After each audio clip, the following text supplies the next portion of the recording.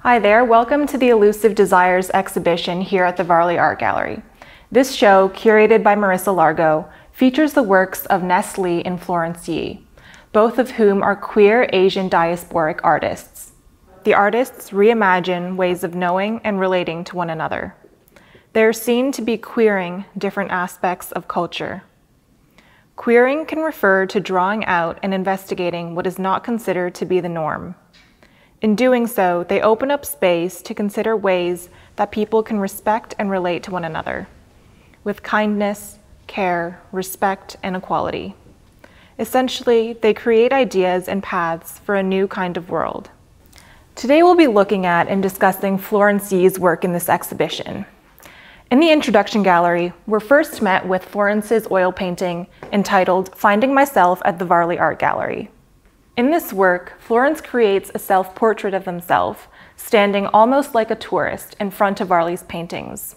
This work is part of an ongoing investigation that Florence has made in response to how Canadian museums seem to uphold settler colonial narratives through the art that they display. In this painting, Florence's active gaze represents the desire to find accurate representations of Canadian history. By inserting their presence into the image, they ask how they can fit into the ideas and history of Canada presented at museums.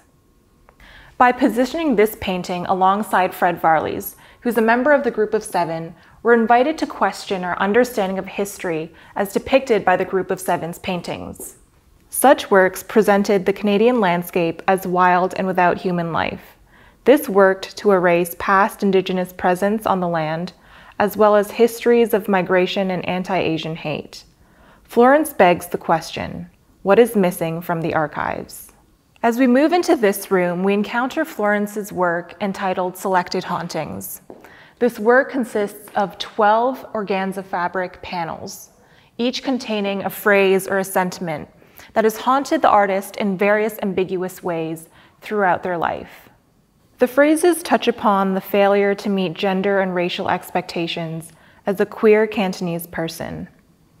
While drawing on experiences as a child to immigrant parents, the work also explores how histories and identity structure life in often ambiguous ways. Through hand embroidery, Florence examines the notion of labor, the standard by which racialized and migrant bodies have historically been valued within Canadian immigration contexts. Viewers are invited to walk around and in between these ghostly panels. And as these phrases hang over us, we can begin to grapple with the challenges of queer and diasporic identity. Seeing these words and sentiments together, Florence brings together seemingly isolated feelings to form a narrative that gives voice to unspoken trauma and can provide a path to healing.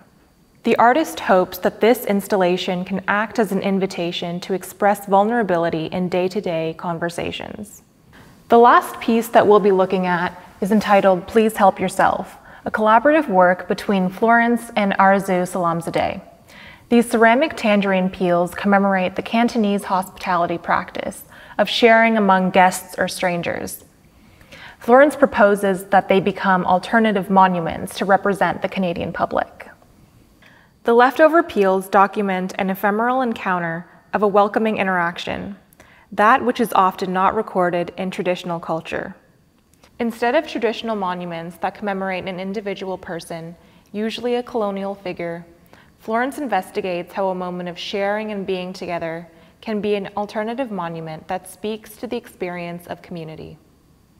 Their work encourages each and every one of us to be open, welcoming individuals in order to create a better world. Florence queers ideas of Canadian paintings, monuments, and discourse by encouraging the viewer to question the rules and standards of the world we live in and to imagine otherwise. Thank you for watching. This program is made possible by the Varley Mackay Art Foundation, Canada Summer Jobs, and TD Bank.